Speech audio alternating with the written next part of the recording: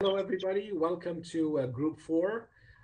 So this group has got exciting 5 talks, and then there will be a cross-twig best practice down hall, and then we're going to start planning for 2021 after. The first talk is going to be about medical and health and wearables. It's going to be given by Mark Pullick from Binghamton University. This is a collaboration between us at Binghamton, Jan Vardaman, TechSearch, Garish at Jabil, Nancy and colleagues at GE, Suresh at Georgia Tech, and Scott Miller at NextFlex. In fact, the chapter is about 22 pages and is about to be released. So finally, that's out. In the past, we've been presenting about a variety of modalities for healthcare where heterogeneous integration systems are certainly key. And so there's a long future to develop this chapter much more broadly than what we're taking right now. And our focus right now is wearables. And I can certainly point out, as I mentioned at the bottom, the current pandemic has created a significant need and drive for wearable monitoring that will support both clinical, home, and personal care. So if we haven't learned the lesson before, we've certainly learned it now. That the onset of more intelligent telemedicine is clearly the future. And so in this chapter, we focus initially, of course, in this phase on human health monitoring for vital signs and other factors, and eventually for diagnostic systems. In fact, this is the chart that Bill carried to the NSF on that particular topic. Another thing to point out is we all know wearable gadgets as being widely available, but only having relative accuracy. We don't really rely on our doctor's appointment to inform them what our smartwatch might have told us about our heart rate. Obviously, you need clinical grade equipment for that. And so the idea is to build upon the technology that's in these wearable devices to make them Band-Aid-like, but yet suitable of providing clinical quality information. And certainly us at Binghamton, together with Professor Ghosh in particular, have been working on such devices. But of course, other places have been doing the same. One thing that's very clear, and looking at various roadmaps and surveys as we prepared the chapter, is the future is stretchability. The future is conformality. The future is to provide all of these various functions, including fluidic analysis, into wearable patches. Very key to this are materials, substrates, and of course all the materials that go into the device ways to package them, and all forms of devices, including RF and optical, and we said fluidic, and motion sensors, power, all that kind of stuff. Here today, I'd like to give you a realm because as part of our roadmap table, which you might have seen before, together with NextFlex, we've been working with a company called Liquid Wire, made to move, which has developed a liquid metal gel consisting of gallium, indium, and tin. And this literally material can be dispensed, extruded, and printed to form conductors that have less than an ohm in resistance after tens of thousands of cycles up to strains of 100%. So clearly, when we start looking at the details of our roadmap, and there's no time to go into all the details, and look under substrates and the associated printed inks, this was clearly a future objective. But this is a company that's making this and providing samples to companies, to other companies to integrate into their devices. So I think this is a real opportunity we're going to see coming in the near term, truly stretchable conductors. The white paper looked at a variety of literature sources and things we know from work done in Professor Arias's lab, and a nice review on heterogeneous integration based on the flexible hybrid electronics approach, wearable patches that collect moisture or perform analysis, and of course, electrical stimulation to promote wound development. These two examples I pointed out in my previous talk, but just imagine, simple enough said, going from a sleep apnea test where you're wired like this to something that can be done at home. And that's really among the virtues that this technology has to offer. The medical objectives of these things include all of the parameters listed here, and we won't get into that. Communications are key. The ability to print antennas, or for that matter, simple RF devices, would also help to reduce cost. And of course, energy. and the need for batteries, and batteries that have high power, but are also safe and in very small form factors are key. And it's becoming clear that, maybe lithium-ion batteries will not achieve that or be the one to do that. In the next Flex, or rather the Flex Tech conference that was also this week, in its last day today, there was a great session on batteries and energy, and looking at alternate forms, in particular solid state batteries, which can actually be very small, very compact, and probably not flexible, but much easier to integrate than many of the coin cells that are used today. I won't get into the details about circuitization, non-printed components, and device assembly. This is all in the roadmaps that we've tried to list out. In addition, roadmaps have needs, and one of the biggest need is that this technology points to minimally packaged die. And so the whole need to get these die and to convince suppliers, and some have stepped up to it, like our friends at Analog Devices in particular, to provide die for this kind of work, where these thin die can be integrated to equally thin substrates. In fact, almost invisible substrates, such as the work by Professor Rogers at Northwestern, where these components are placed onto metal meshes and then applied to skin in the form of a tattoo, and powered entirely by RF antennas using near-field both communications and power sources. Clearly, a remarkable opportunities exist in this area. We have also provided a roadmap for the wearable technologies that include all of the parameters listed in the columns on the left. Clearly, one thing we're going to start to see is not only picking up electrical signals from the body or stimulating the body with electrical signals, but also collecting fluids, whether it be the perspiration on the skin or the fluids below the skin, the so-called interstitial fluids, which often contain markers that indicate the presence of disease or some kind of a inflammation in the body, indicating the potential of an infection. So the conclusions are expressed here. I believe I've covered them pretty much in the high points of my talk. I'd like to thank all those co-authors who participated, and those, especially Wilfred and Jason, formerly from NextFlex, who helped me to kick this off at the beginning. And thank you all. Okay, good afternoon, everybody, or good evening, or good morning. And I am José Chtene, and I'm chairing the co-design chapter. My co-chair is Chris Bailey.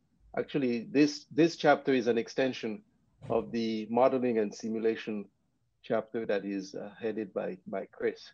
All right, and of course, we have an extensive group of contributors from industry and academia that have helped us construct the 8 sections of the chapter. The purpose of the chapter is we need to there's some questions that we have to address, that we need to address. And basically, the challenges associated with co-design. And some of these challenges relate to the multi-physics nature of co-design, as well as the multi-level nature of co-design, and the algorithms, the modeling and simulation usually is done in the form of analysis. And the idea of doing the design is kind of like working on the reverse problem. How do you optimize, how do you design these systems in such a way that you account for the multiple constraints? And questions we address are things like, can artificial intelligence help, for instance? And we also, looking at the chapter, we see that there are several new technologies or mix of technologies that we're looking into.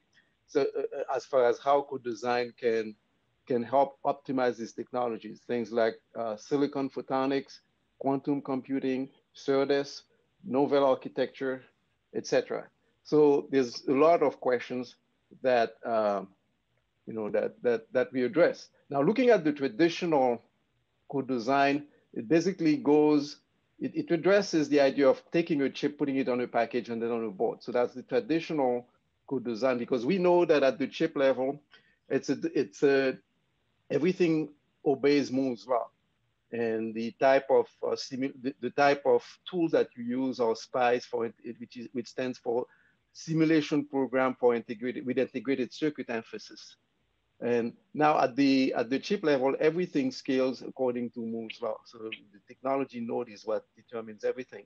Now, of course, when you move to the next level, which is the package, it's a different world because you're dealing with copper interconnects that are not as lossy as at the chip level. And at that level, everything really scales with the wavelength. So the wavelengths or the frequency is really what matters. So it's a completely different approach. And then you move on to the board. At the board level, it's an even, the wavelengths are even larger, and yet the scaling there is completely different than what happens at the chip level. So the idea is that how do you combine these three different levels of integration into one? Because the challenge is they are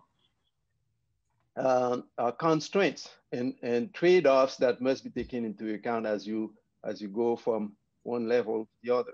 Trade-offs related to power, related to bandwidth. Usually these two aspects are extremely important in designing electronic systems, and you need to look at the translation for those different domains, and how do you propagate information in going from the package to the chip to the board? How do you manage connectivity? Meaning, how do you keep track of the routing, the bump mapping, the pins, etc. And given the fact that these three different domains deal with different, dealing with different cultures, like for instance, at the chip level, people use certain types of database, like they may use Excel sheets, whereas at the package level, they use a completely different way of tabulating the data. So the question is, how do you work together? How do they work? How do these three different levels work together in a unified format? So how, or for that matter, how do we put that in place? And of course, we keep in mind that the purpose of the roadmap is to predict and somehow anticipate what is needed for the technology in the years to come. 3 minutes, One, Jose. yes, pardon me? 3 minutes, thank you. Oh, yeah, sure. Should be done in 2 minutes. Pathfinding is essentially the holy grail for co-design, and the pathfinding tool is in essence an optimizer or some type of an expert system that will provide a reliable design flow in which not only the performance will be optimized, but also the cost and other parameters such as time to market, and all of those are taken into account. Now, and of course, the goal in our project here in the chapter is to somehow survey what the current state of the art is and what is needed for the EDA industry to take on pathfinding. Now, there are two new additions from the 2019 edition. We've added a section on thermal aware co-design, in which, in fact, that was done by Rohit Sharma, and he addresses joule heating, thermal, electrothermal migration, and thermal stress. So the above points essentially, and what we have here is that the electrical thermal co-design can be seen as a systematic approach in achieving improved electrical performance in 3D or 2.5D systems. You look at things like on-chip to chip, PCB interposers, etc. And at the same time, you want to enhance the reliability and minimize the overall system level power and thermal budget. We also added a section on co-design for chiplets, and that was done by Wyndham Bayan. And as we know, we've had several talks on chiplets. They offer, the manufacturers with a more efficient way of achieving die scaling, and they, chiplets can facilitate heterogeneous integration by combining different types of technologies such as silicon and gallium arsenide. However, in the current 2.5D chiplet system, each chiplet is often designed independently as a single unit, and then the chiplets are mounted on an interposer or a package to form a heterogeneous system. And there is very little co-optimization or chip interposer package design. So this design approach is not optimal. So that section in our chapter looks into the possibilities of improving the design flow by using co-design techniques and for improving things like system performance, power, chip-to-chip communication, etc. Okay. Now moving forward, what we want Jose, to I do. think we're out of time. Would you like to try to wrap up, please? Yeah, this is my last slide. Thank you. So these are the things we want to do with the increased interactions with other TWGs, increased cross-references to other chapters, modeling, and especially the modeling and simulation TWG. And we also would like to interact with the high-performance computing TWG for hardware, software, co-analysis. And we would like to increase participation from EDA companies. And also, it'd be good to get some feedback from other TWGs as to how we can contribute to their chapters. Thank you. Thank you very much, Jose. Much appreciated.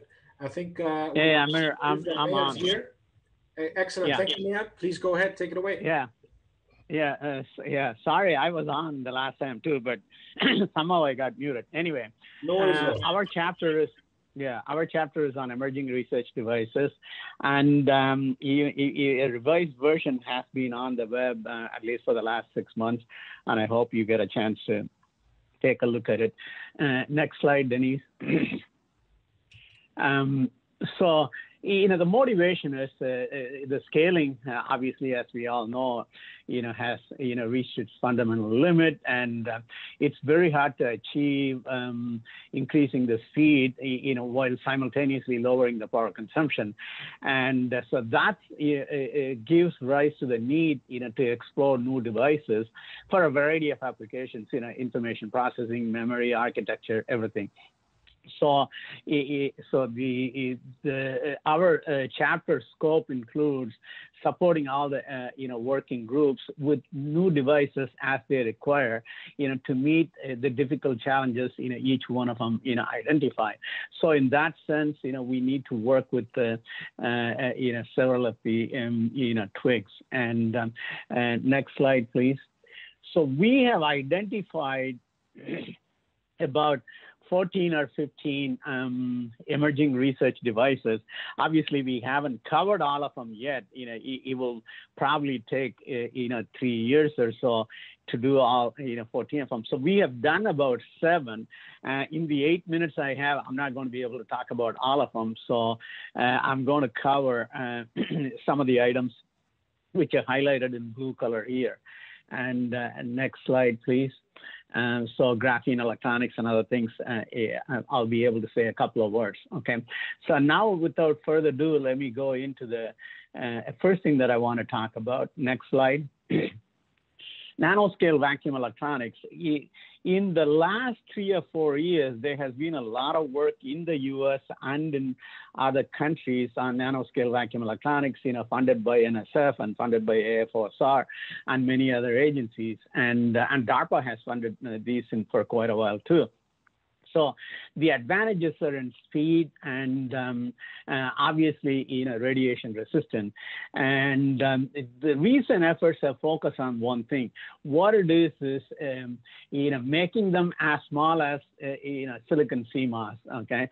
So reducing the critical dimensions and completely using integrated circuit, manufacturing techniques and, wafer level fabrication, generally 8-inch wafers. So the smallest vacuum devices that have been made, they feature source drain distance of only, 50 nanometers and with the surround gate. And that is actually remarkable. Vacuum devices have never been made as small. And the lowest driving voltage that has been accomplished is less than 2 volts. And even very early devices have shown SFT something as, as high as, half a terahertz. So those are some of the things that people have shown so far. And so what are the limitations? Next slide, please. The overcoming the child-Langmuir space charge limited, channel current. And so that is the focus of the community right now. And people continue to work on low voltage operation, trying to run these devices less than 1 volt, but not compromising the channel current. And the surround gate basically helps with good electrostatic control and helps to bring down the voltage. And obviously, availability of CMOS-like circuits is very hard because vacuum electronics has only electrons only, but this is needed for low standby power. Next slide, please. Recently, there was a proposal to have a complementary type operation in vacuum electronics. In the absence of holes, you can have complementary operation only if you have an external mechanism that is combined with the field emission. Nano electromechanical actuation of the gate, to modulate the channel current with the aid of gate voltage is that mechanism. That has been proposed recently, and complementary operation and circuits have been, shown by simulation, but the fabrication is pending. Okay, so much on vacuum electronics, and I want to quickly move on to next slide, please, on neuromorphic devices. So this one potentially can solve one of the greatest challenges of heterogeneous integration, which is power consumption. And achieving power levels anywhere near that of brain, that would be a game changer. So the challenges the community are addressing is lack of understanding of algorithms for signal processing, okay? But what is not clear is the operation even based on algorithms? That's not even clear. So the absence of models needed to implement the algorithms and complete the neuromorphic designs, so that's the biggest challenge. There is a lot of work going on. And so this is something that, we have covered in chapter in a great level of detail, okay? And let's skip the next slide and then let's go to the next one after. I want to say something about 2D material devices, including graphene. And so here again, the motivation is to enhance the speed while lowering the power consumption. So that way it could be an alternative to silicon. But the problem is actually with graphene, opening a band gap while maintaining high mobility is an issue. The mobility band gap trade-off is a fundamental problem. And so the graphene nano ribbons, seem to offer some help, but there's no clear advantage over conventional semiconductors because the exact placement of the large number of graphene nano ribbons at predefined locations seems to be very difficult. They also need alignment, so that seems to be an issue. Moving along, there are a lot of other 2D materials, and none of them seem to have any advantage over silicon. For example, the saturation velocities are worse than silicon. And these are the handicaps of the 2D materials, including, graphene are facing. So we have covered in our chapter, what progress the community has made and what challenges they are facing, and some kind of a prognosis, where we think they will land. Okay, so that has been covered in detail in the chapter. So that brings me to the last item that I want to cover. Next slide, please. This has got some overlap with what Mark talked about a couple of talks ago, wearables. So the flexible and stretchable electronics, it's a prime example of heterogeneous integration. The community has worked on a lot of things: logic and memory electronics, sensors, actuators, antennas. Antennas are the most investigated flexible device, RF devices, and flexible batteries and flexible supercapacitors and many other things. So obviously the advantages are these are wide range of functional devices, and we can use a wide variety of functional materials, range of substrates, including flexible and stretchable. We can customize them in a mass fashion. The most important advantage of flexible electronics is the rapid prototyping and iteration, and low mass, low cost devices. And some of the next slide, please. Some of the challenges are right now the resolution is pretty low, okay? And the yield also is kind of low, and control is lacking, all of that. And so these are the challenges that the community is working on. So our flexible electronics, section is very detailed, and we cover a large ground in terms of applications and issues. I just want to throw in one cartoon as the last slide. Next slide, please. So this is the kind of vision the flexible electronics community has, okay? It's a vision, it's not ready yet, but hopefully in the next few years, the ability to integrate a number of different components, functional components on a large area of flexible substrate. You can see, sensors and thin film circuits.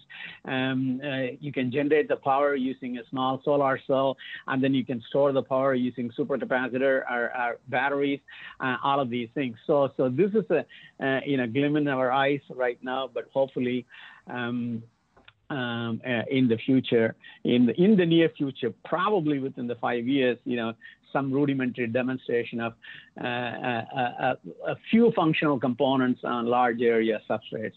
Excellent. So that's pretty much what it is. So the next slide is just shows the names of all our TWG members. And so with that, I would stop right here.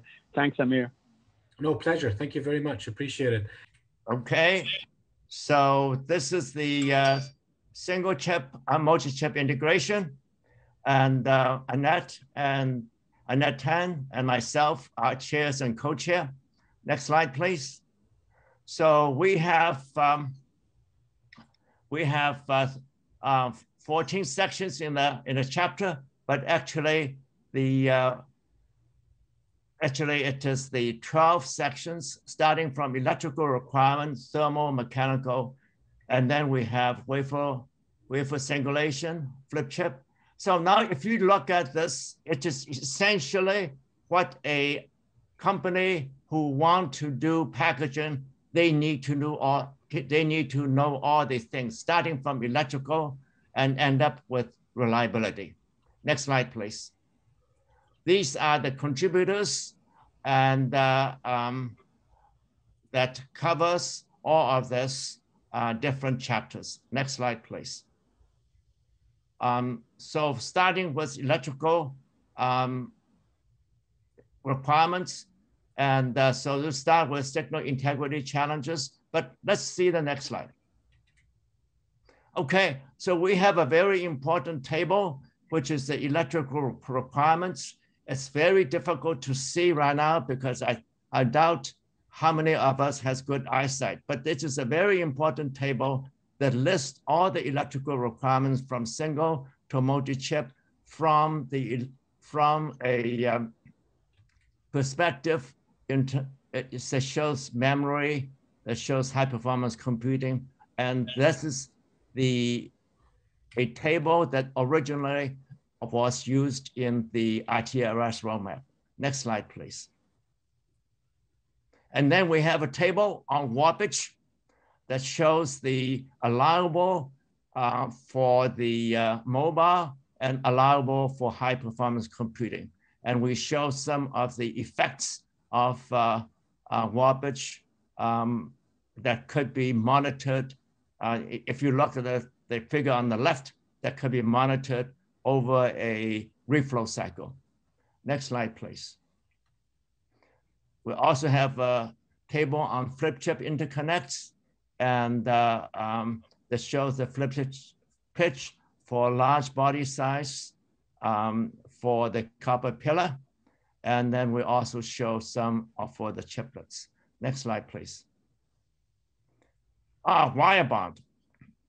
So we have a section on wire bond, and remembering that 85% of the worldwide devices are being assembled on wire bond. So we showed a table on wire bond in the materials, in the number of loops and tiers, and then overhand capabilities and low loop capabilities. On the right, you could see some of the examples of the wire bond. Next slide, please. On substrates, Substrate is key for a driver and a key building block. So we have a section on substrate for chiplets and high speed, and also for integrated for power delivery. Next slide, please. We have a section on printed additive manufacturing, and this we are in collaboration both with the emerging materials and power electronics that shows how we could integrate additive for printing passives. We think this is a great opportunity in terms of passives for both three-dimensional as well as the different types of configurations. Next slide. Reliability. I mentioned yesterday that on reliability section in the single multi-chip, we are working with the team in the reliability sections to develop a white paper with the perspective of moving them into a separate technical working group. We think the reliability is very important. Next slide. Next slide, please. So the reliability section, now we have developed a multi-dimensional table for mechanisms for the hardware degradations and failure. And we are looking forward to have this group, this table to be expanded. So this is a collaboration together with the simulation trick, but I think it should be an area for collaboration with every trick because reliability is so important for us. Next slide, please. Electromigration. This is a section that discuss how do we do wiring design for power grids so that electromigration reliability will no longer be as important, or to say other way, it's a way to design out the risk of electromigration. And this section is led by Paul Ho. Next one. Okay, for the 2020 revision, we will be updating the tables and pie charts. We would include the global electronics industry projections, and we are looking at the drivers, and then we're looking at reliability failure mechanism tables. We talk about additive manufacturing and the table for the electrical performance, warpage, thermal multi-die, and we also will specifically talk about a chiplet integration, talking about warpage ideas, flip chip assembly ideas, reliability, and substrate sections. And thermal sections, we have a collaboration with the thermal management chapter, and Y-bond will be updated since it's still the most versatile and available for applications. Next slide. We think it's important to think about how do we use data acquisition, data analytics, and we want to add that as an important part for the future editions of this chapter. That is all I have. Thank you very much. Thank you. Perfect. Much appreciated. Thank you so much. And we have last but most certainly not least, the modeling and simulation chapter. Chris, I think, will give us the rundown of that. Are you around, Chris? This is modeling and simulation. And maximize it if you can. And I'd like to thank my co-chair, Zhuozhen Fan from Lamar University. Okay, the scope of the chapter, it covers 7 sections from electrical, analysis to reliability and prognostics. And each chapter, each section discusses the current state of the art in modeling and simulation, what are the challenges, particularly with regards to heterogeneous integration, and is attempting to identify potential solutions to those challenges. Highlights from 2020. If we look at modeling and simulation, we can go from very detailed high fidelity type calculations, finite element methods, or detailed computational fluid dynamics, all the way down to SPICE type models for electrical analysis. In some of these examples of challenges with regards to electrical, the signal integrity, power integrity, crosstalk, die-to-die coupling, having the capability to predict accurately what's happening there. Thermomechanical, predicting hotspots accurately, understanding warpage, multi-physics. This is a very topical theme in this chapter, a multi-scale. We start thinking about chip package interactions, transistor mobility shifts. Bill just mentioned migration. How do we accurately predict that? There's a lot of research out there today in looking at that, but it is inherently a multi-physics type problem. And of course, reliability based on physics of failure. What are those failure mechanisms and modes, and how do we accurately predict reliability? And also new materials. How do we capture their variability? And generally, how do we capture variability inside simulation so we can predict accurately what's happening? This chart here is looking at the different domains, electrical, optical, thermal, and mechanical. In the past, these interactions, they've always been there, but maybe they weren't so strong.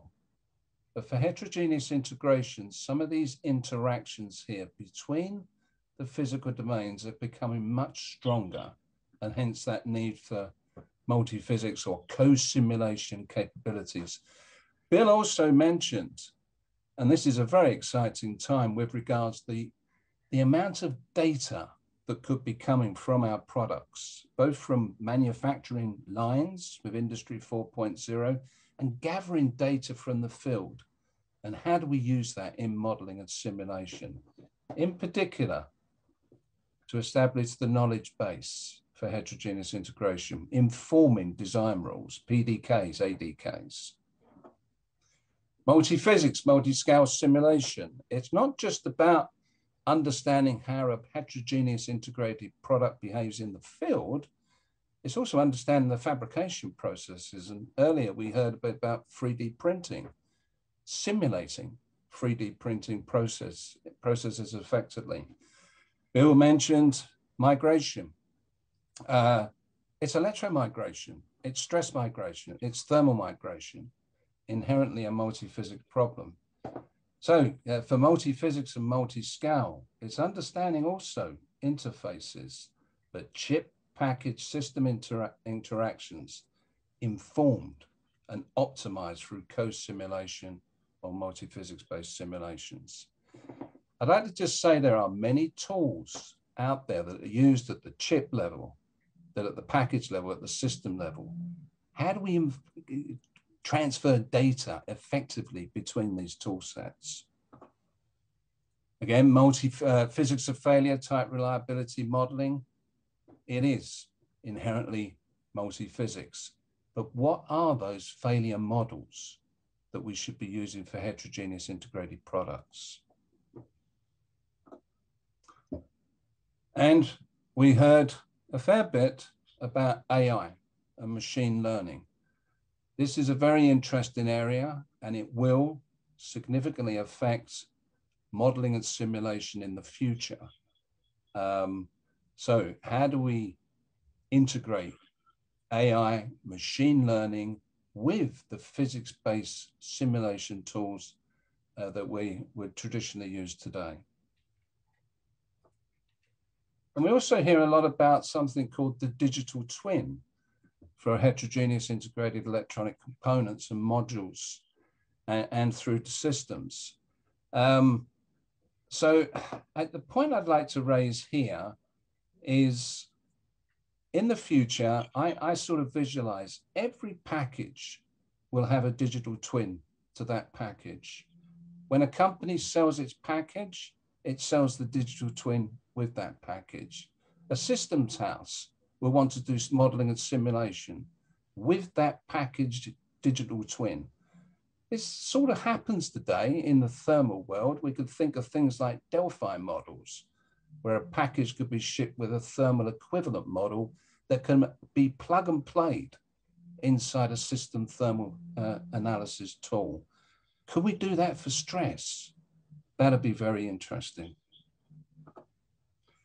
The 2021 edition, I'd just like to say to Paul Wesley, that is page 1. I haven't got the other 17 pages yet, but we're starting to work on and give some thoughts to the 2021 edition. We will expand and revise current sections. We have not got much in the chapter at the moment on photonics and optical analysis. That will be added. There will also be a section now on AI and machine learning techniques and how that can be embedded within our modeling and simulation environment. We have some cross linkages already through TWGs. How are we doing that? It's essentially some of our members are also members on other TWGs. And that is engaging cross-communication between the TWGs. So that's really good to see. Finally, I'd like to say thank you to all the TWG members for their efforts in pulling together the current version of the chapter. Modeling and simulation is very much about taking the research from the universities and research institutes, working with tool vendors, and just like to pick up the point Jose made about, we need to engage more with tool vendors in this chapter. And of course, providing this capability for industry. We welcome new participants. Please contact myself or Zui Jun. And also, there'll be a much bigger discussion on modeling and simulation at the upcoming EuroSim conference, which will be held online. And I've just placed that URL there for you to look at that. Thank you very much. Thank you. I think there is a question for Jose from KK Lin, who from Advanced Materials. Is code design effort similar to STCO, System Technology Co-Optimization? Is something like TSMC IMEC? Is it something like STCO, which is TSMC and IMEC are promoting? I'm not familiar with STCO. Can you elaborate? Okay, so would you, Dr. Lin, would you like to give us maybe a reply to that, to explain briefly, so perhaps Jose can reply? He's not familiar with STCO. Oh, yes. Yeah, actually, STCO is something that evolved from the chip design world, the DTCO, design technology co-optimization.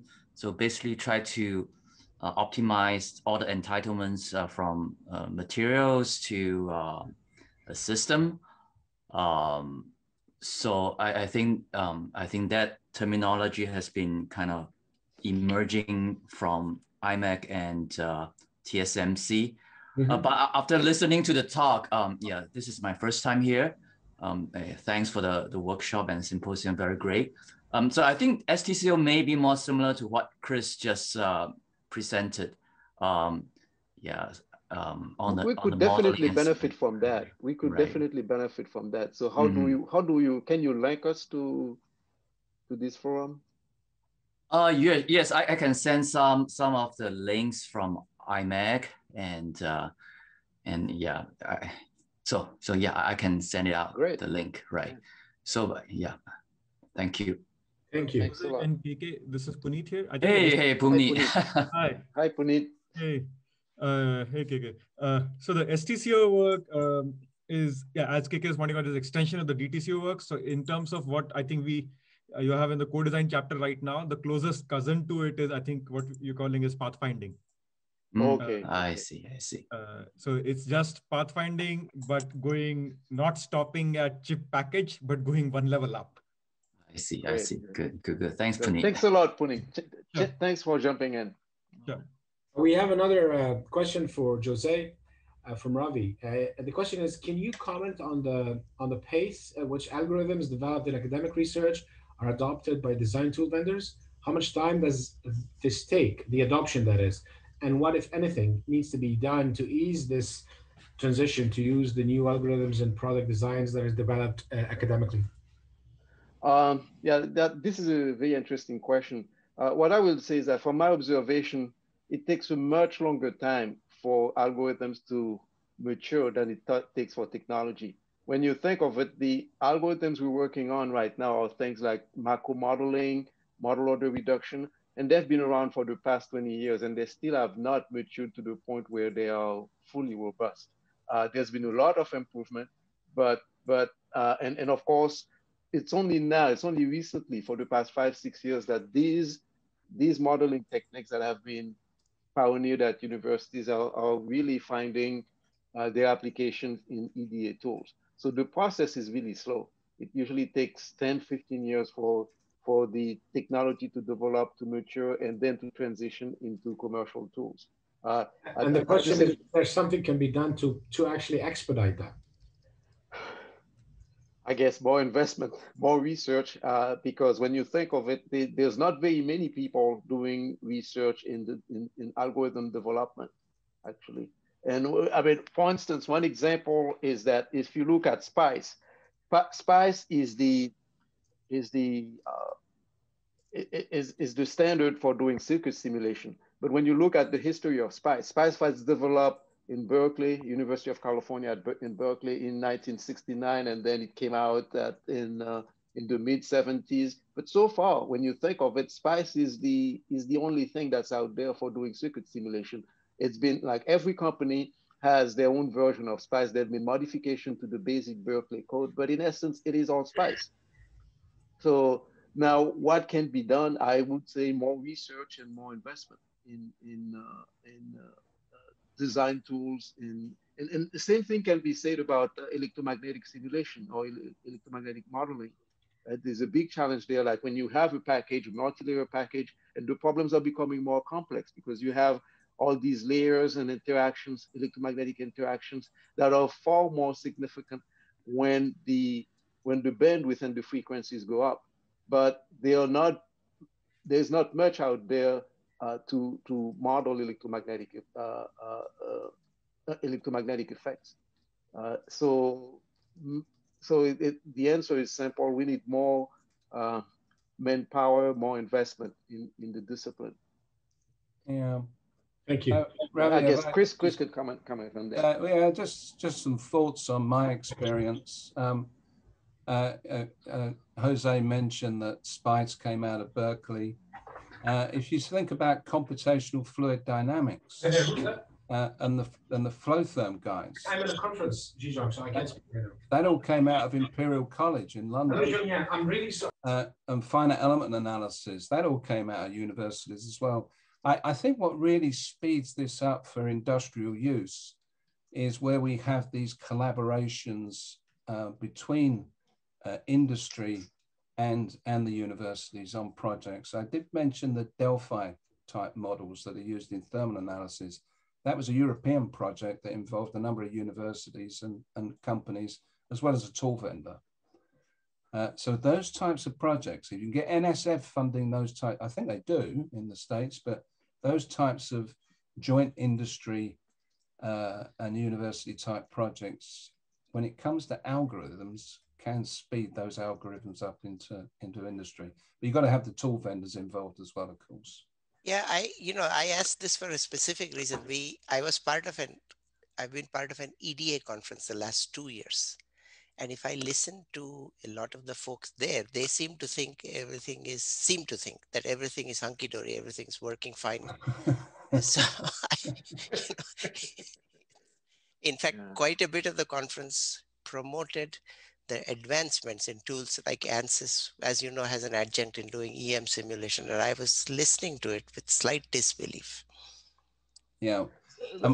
What's been happening in the tool vendor domain, from my perspective, there's been a lot of companies buying out other companies. So ANSYS has really become multi-physics because it's bought a lot of other tools, and then it's integrating those within its own environment.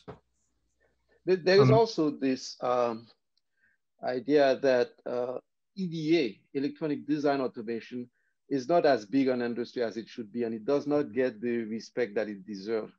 Like for instance, I mean, when you think of it, EDA is less than a $20 billion industry, and it supports the whole semiconductor industry, which is more than $300 billion.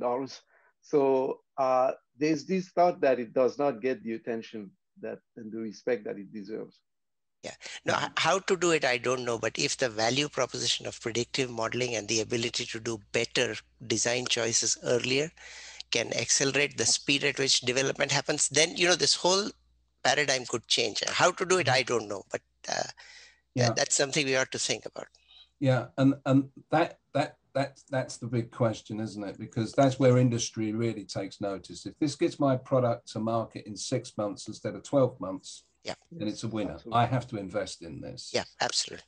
But there is a question coming up about the accuracy of these models. Of course, that all depends on how modeling and simulation integrates with metrology. And there's some exciting developments going on there as well. Hi, Chris. This is Mudasar from Google. One quick question. Is your working group also looking at some startups that are trying to break into the EDA space, whether it's in terms of small EDA tools or, customized 2.5D, 3D packaging or cloud-based type business models that can help counter the weight of some of the consolidated players that have sort of owned the entire market? We're not at the moment, but that's an interesting point. And I think Jose and it'll be interesting to know a little bit more about that, because I think the voice of those types of startups could be good to hear within those TWGs. Great. Okay. I'll connect with you offline. I'd appreciate that. Thank you. So this is Bill Chen. I have a question for Jose and also for Chris, is that the packaging aspects of the modeling and design, as we go into more and more sophisticated packages. So what do you see is the capabilities that we have today? And what do you see is the way to catch up with the capabilities as the new assembly devices, new methods are being developed? Jose, would you like to ask? What I do is I look at packaging from the signal integrity perspective. The density is increasing, frequency and bandwidth is going up. So the electromagnetic effects becomes a lot more difficult to capture and to model. So there are tools out there, but it's always this catch-up game that they have to play. Like when things go from 5 gigabits per second to 10 gigabits per second, the modeling and the becomes a lot more challenging. So it's this constant catch-up game that we are playing in terms of what happens when the frequency gets to be higher. Now, if you look at it from a simple perspective, you're transmitting signal on the waveguide, but at higher frequencies, you get these higher order modes. There's more noise, more ugly things happening in the transmission, and we need to be able to predict that. And that's essentially what packaging for signal integrity is all about. Your ground at higher frequency is not as good a ground as it is at low frequencies, because there's the skin effect that shows up. There are things like surface roughness that you have to account for. You don't worry about these problems at the lower frequencies, let's say 1-2 gigahertz, but the minute you get to 10-12 gigahertz, surface roughness becomes important. Fiber weave is also a critical, it's a serious problem, and it affects things like differential signaling. So, and the tools are not there in the sense that they are still, there's a lot of research being done that has not yet been integrated into the commercial tools. Yeah, I agree with Jose. I think my EDA friends keep telling me that they're always catching up. So I think the issue is that for my personal thought is that there are too many variants in the packaging, architecture, and platforms. I think that may be also one reason, right? Actually, I can quantify it. I think EDA tools are 6 to 10 years behind. If you look at the SRC research that was done, and UI, UC, and other schools have done tremendous amount of work in these areas, the tools are 6 to 8 years behind, 6 to 10 years behind. Well, I was thinking about the conversation. I'm thinking about a conversation that John Hunt had with Cebu. Now, if we are thinking about a chiplet situation, let's just think about a chiplet situation. Maybe there's 6 of them or 8 of them. And if one of them, if a few of them are misaligned, and John talked about it takes 30 seconds for us to understand what that misalignment and how much to correct. If we have a way in which we understand the differences in 30 seconds in terms of performance, then it would be a very nice thing to have. How much we can correct and how much we can accept. And that's a kind of need that I could see that the process engineer, manufacturing engineer would love to have. Yeah, and that type of parametric analysis, Bill, that could, but it needs to be informed by manufacturing. It needs to understand, the simulations need to understand what the process window is as such in doing a parametric analysis like that, to understand the impact of any tolerance shift or misalignment of a certain die. But if you're looking at a whole number of die or chiplets like that, that is a big, big simulation. But you would want to run many, many calculations, and that takes a lot of time today. So how do we run these simulations quicker and still keep the accuracy? Well, you see, it's not just simulation. It is learning. If we can learn and accumulate the knowledge, and then we could go faster and faster. We don't have to start from zero every time. No, exactly, Bill. And I was speaking to a UK company 2 years ago, and they said to me, they said, Chris, we've got terabytes of this data, 10 years of test data and assembly, all sitting in the back room. We have to keep it. Can you use some of these new techniques now that people are talking about? Go mine that data and generate knowledge. And then my question is how we add that knowledge to the current modeling and simulations capability. But Bill, what you're picking up on there is what you mentioned in your presentation. How do we use AI and machine learning today with the other tools that we have? And that relates very much to modeling and simulation. Well, we are the people that help the AI semiconductor people to make their products. We are the people who enable many of those. But at the same time, we need to ask ourselves, how do we use it for ourselves? That means that every one of our groups need to think about to recruit the right data science people to help us into our group. Yeah. And Bill, that is a section we will have in the next edition of the chapter. That's high priority. So Chris, Bill, and Jose, I just wanted to add a small thing here, since we're talking about technology transfer from academia to industry taking way too long, at least partly. At least in EDA, one thing that has helped in the last decade or so substantially is open sourcing of public release of benchmarks from industry. Yeah. And the second is a strong incentive on academia to have open source code bases which are available.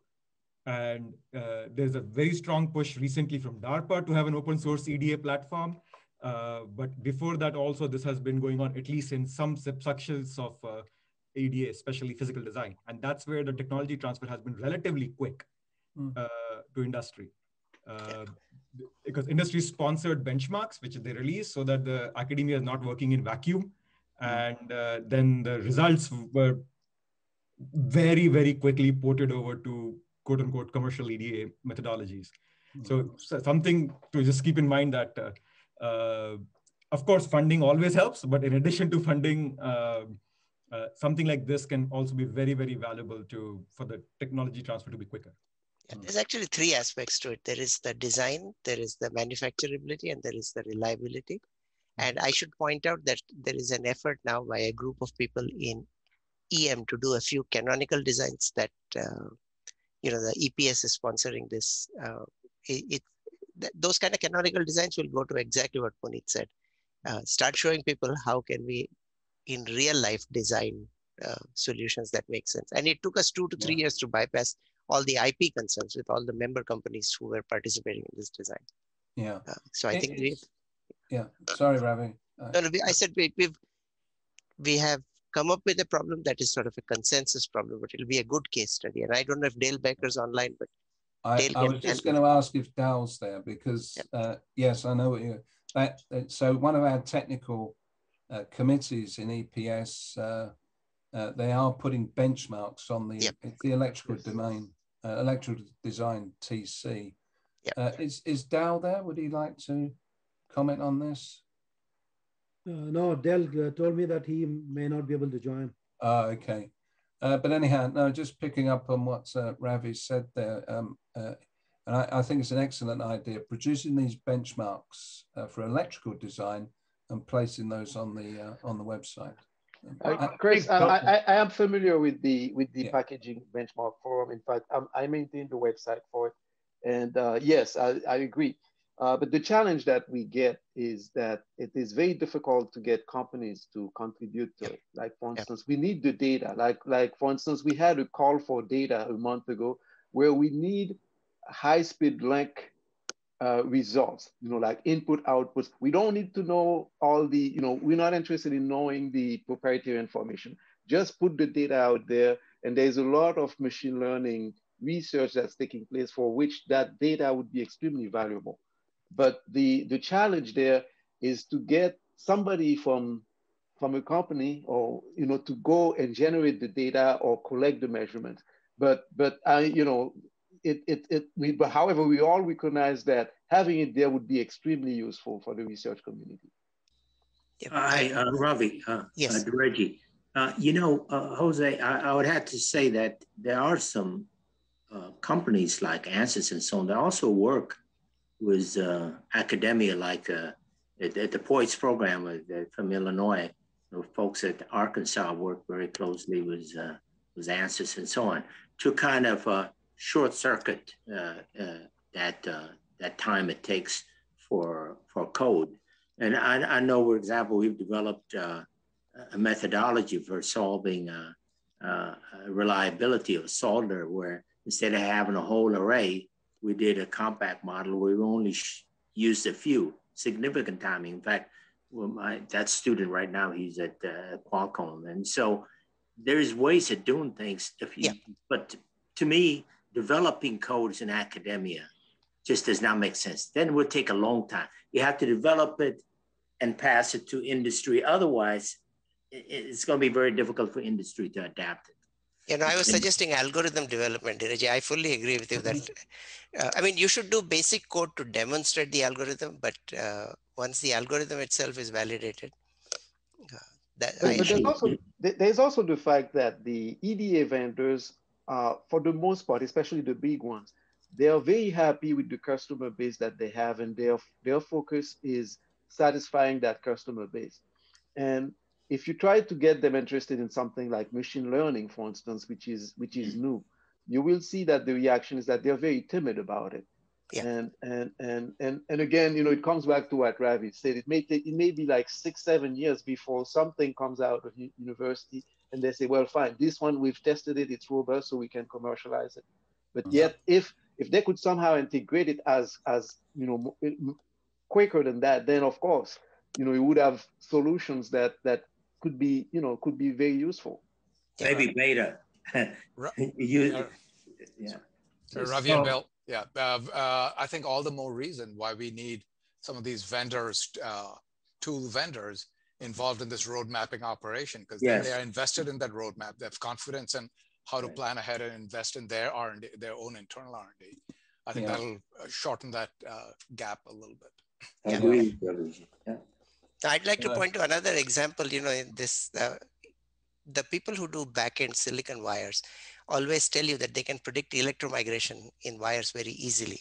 But when you take the same phenomena and try and do it in solders, which are heterogeneous, they have dimensional effects and interface effects, it's very difficult to extrapolate. And people take Black's law and just fit curves in there. So, you know, it does not work. It doesn't work. And SRC, a few years ago, funded a program to study the physics. And I thought the SRC did a tremendous job in coming up with, you know, PIs who studied the physics of what happens. But today, that has not been translated into a tool that anybody can take and predict the electromigration in a solder joint. And that's because there's a gap between the physics and the implementation. Right.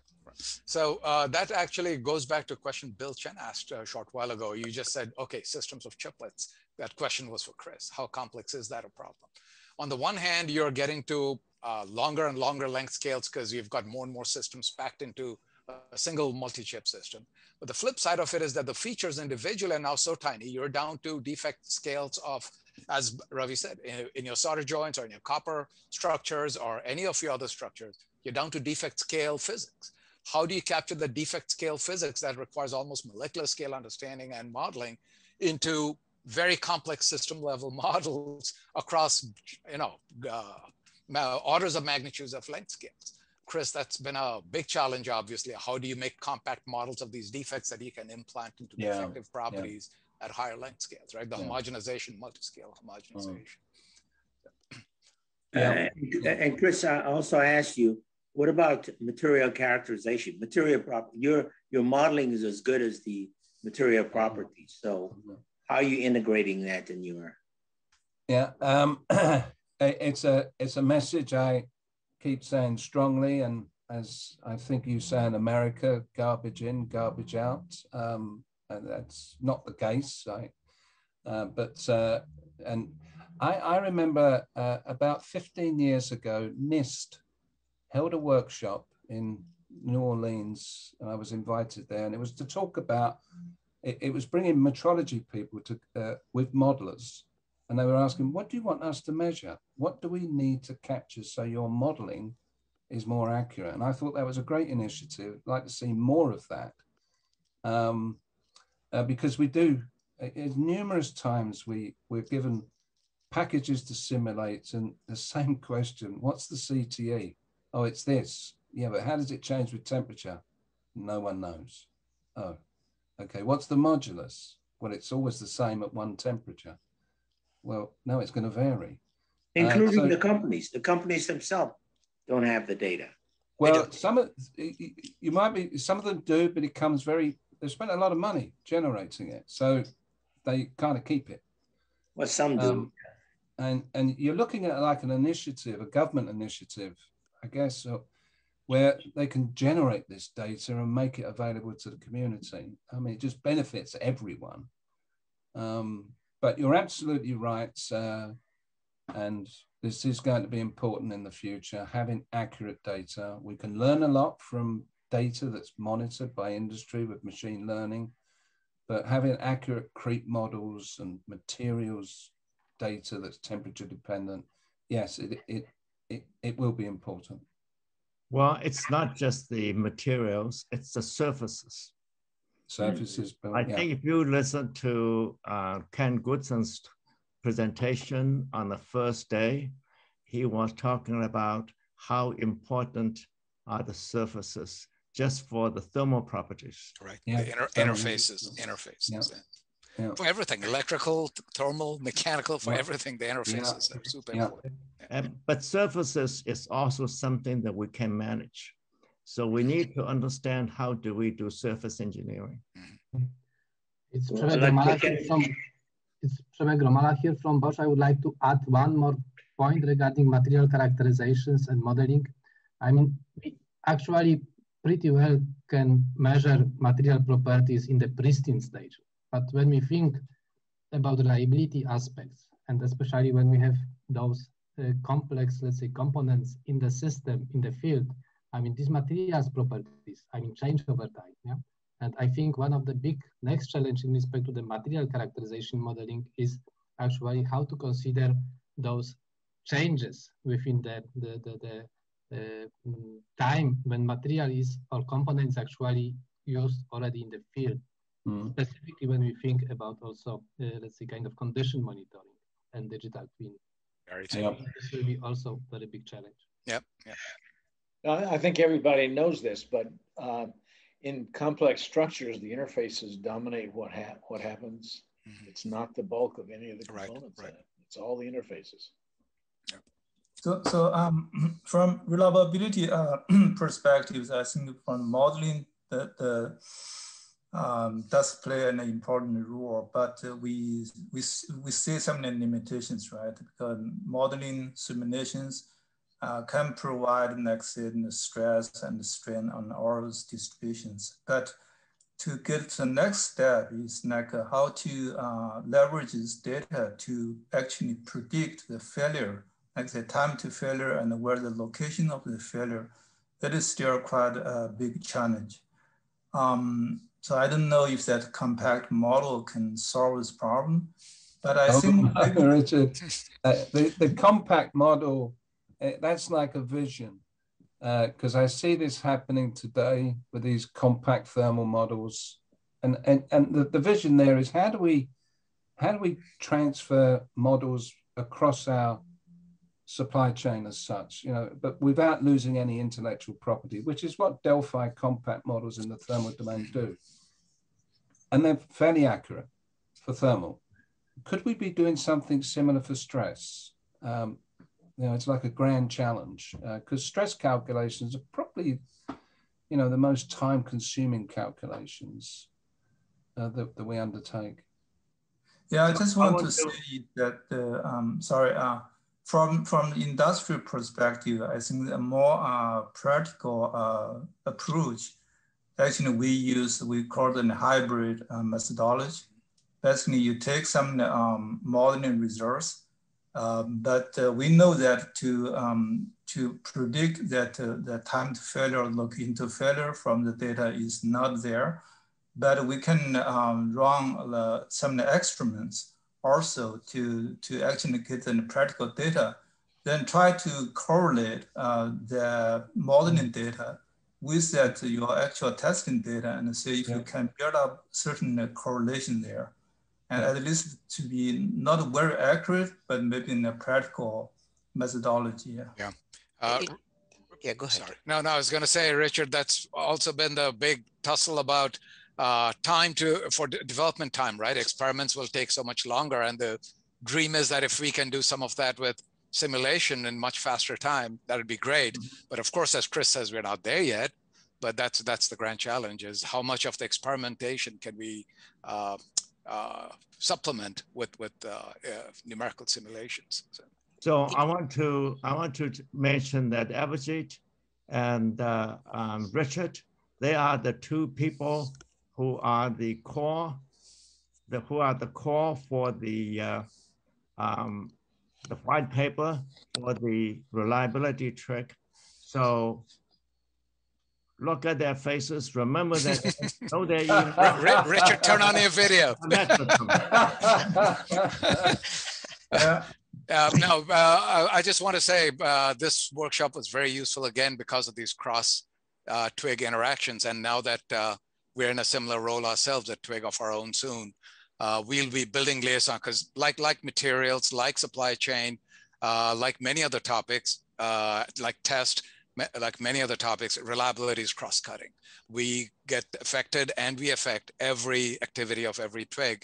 So I'll be reaching out for liaison members. So as we build our team, the reliability team, a big part of it will be finding liaison members to each of your TWGs that we are going to interact with. Including in the application domains, because that's really where the reliability, as Bill likes to say, it's application driven, and the reliability goals, the cost of ensuring reliability is going to be a different answer for different application domains. So we're going to have to be driven by them. They are the end customer. So we'll be building connections and liaison members with all of these. I have a suggestion, Bill. Now that we have the decadal plan, now that there is fairly good acknowledgement that heterogeneous integration is critical for performance, maybe chapter 1 with inputs from everybody should try and translate all the output of all our work into here is what we need to do as our big challenges to respond to, say, the decadal challenge or whatever, and focus on things like modeling, material characterization for reliability for design, and put out a few, same deal with materials for almost anything for manufacturability, and say here is what we need to do. My feeling is that that will help people translate our ask into tangible research or tangible action moving forward. And that, I think, will be a really good value of our work. I think this is extremely important. And going back is that we talk about EDA vendors. And I think it's that if we can show that this will help them to sell more of their products. If we can show that by knowing the tools in a more practical way for industry, they will get more seats to be sold. I think these are very, very important for us to do. So one of the things that, I'm sorry, one of the things that perhaps we should do as a roadmap activity, and that is for each of the technical working groups to put in the beginning of their chapter what they believe the 10 most difficult challenges are that's holding them back, and just focus on those 10, and hopefully they'll move. The ones that are the worst will get solved, and the others will creep up. But I think that would give us some focus, and we could easily share it if it's just 10 items. Yeah, and if you really bring out, I listened with great interest this NSF discussion. If you bring out the science, the real scientific challenges there, then maybe NSF would start thinking we need to get universities to work on this.